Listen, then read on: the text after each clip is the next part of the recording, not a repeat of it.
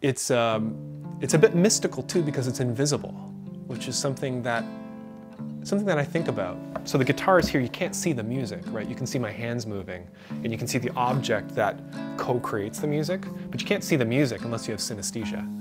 And that, I think, is quite an interesting point. So it has this mysticism to it. It's this invisible, impermanent thing. It's not even a painting, right? You do a painting, you can look at it and you can hang it on your wall.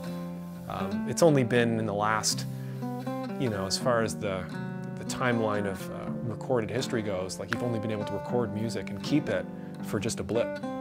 Before that, all music was completely ephemeral. So you'd play it, you'd hear it in a room, played on instruments, and then it was gone. So it was experiential. And looking back in time, you see how certain cultures have explored that through rites of passage, religious ceremony,